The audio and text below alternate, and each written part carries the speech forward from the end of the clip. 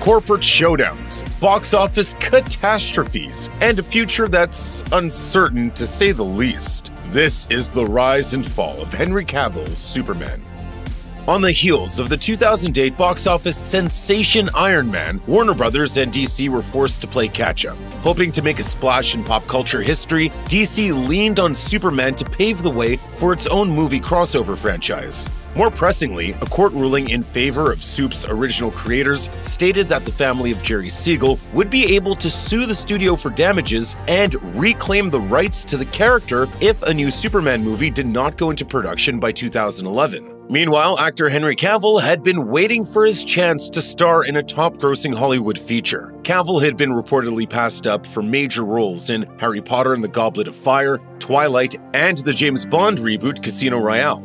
Cavill's coveted bone structure and buff physique had seen him rumored as a superhero for many years, and he was even one of the first choices for the 2006 movie Superman Returns. Finally, after many near misses, Cavill was announced for the leading role of Clark Kent in Zack Snyder's Man of Steel, with the director boasting that he was the perfect choice for the part.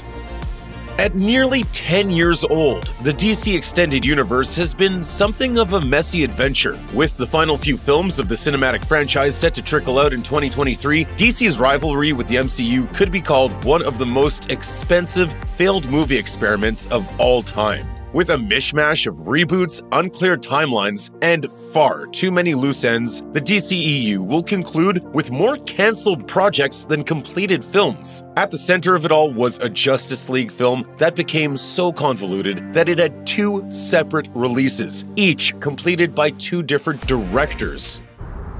Booyah.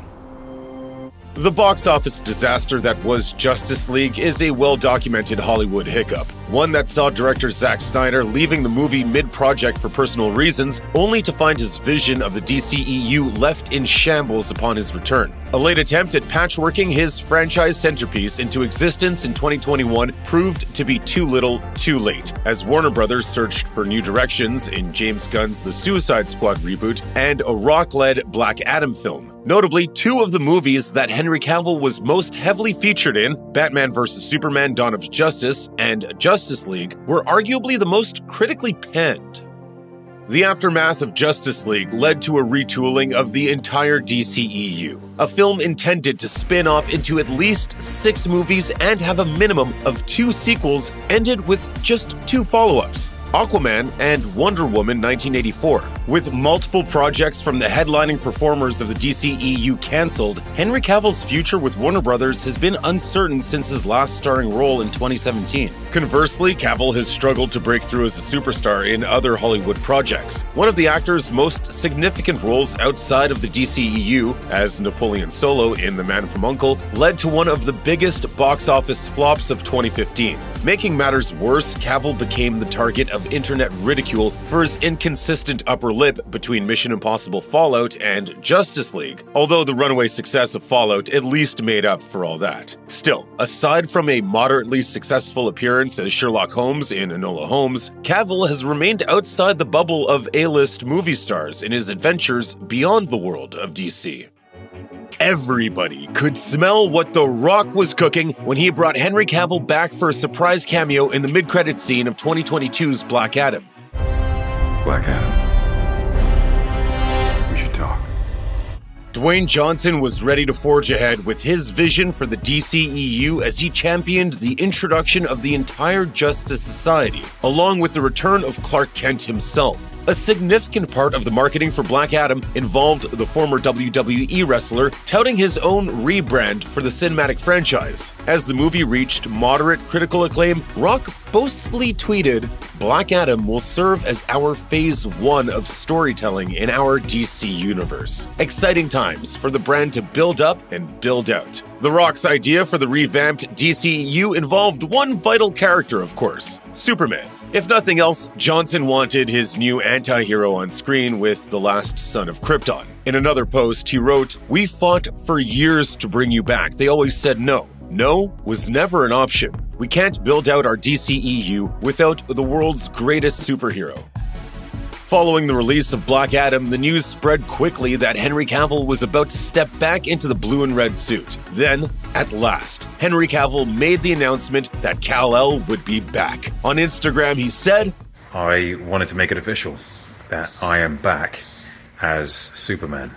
Unbeknownst to Cavill at the time, the DCEU was about to undergo its greatest change yet. It came to light almost simultaneously with Cavill's announcement that James Gunn and Peter Safran were being handed the keys to the DC Cinematic Kingdom. With the character's future in their hands, Cavill may have been preemptive when saying he was enormously joyful about his comeback just days earlier. Understanding what has come to light since regarding Cavill's dismissal, it's unclear how the cameo and supposed DCEU return were presented to the actor. The fans were also left without a clear explanation as to what the studio heads at the time intended for Superman's next flight. Like two alternate timelines, two parallel DC movie franchises were being built in different directions during that fateful week in late October. One was being brainstormed by James Gunn and Peter Safran as they prepared for their first days on the job. The other was the DCEU as constructed by Dwayne Johnson and his team, with Black Adam proving to be a last-ditch effort for Warner Brothers before going in a completely new direction. Much of the truth about that week has yet to be revealed. Whatever really happened, there were, for a time, high expectations for a sequel to Cavill's only solo Superman feature, Man of Steel. Although it was never announced, fans were led to believe that a new movie starring Cavill as the DC headliner was in development, even as it was reported that the former head of the DCEU, Walter Hamada, was on his way out. The Hollywood Reporter stated that the studio's eyes are very much on Superman. But Cavill once again missed the mark in October 2022 when he stepped away from his leading role in Netflix's The Witcher, presumably under the impression he would soon be filming a big-budget DC picture. Adding to the confusion regarding the definitive direction of the DCEU, there were, and are, multiple other projects in various stages of development. As it stands, titles like Shazam 2, Fury of the Gods, and Blue Beetle are still set for release on their respective premiere dates in March and August 2023. Aquaman and The Lost Kingdom is equally likely to maintain its Christmas 2023 premiere. Conversely, a slew of other potential projects have more or less hit the wastebasket, including Black Canary and Wonder Woman 3. Patty Jenkins had been working under the perception that she would be able to conclude her Wonder Woman trilogy, but recently revealed that her and Gal Gadot's future in the DCEU is anything but assured. That leaves just one movie. Oh wow, they really just vanish. Huh? Oh. That's rude.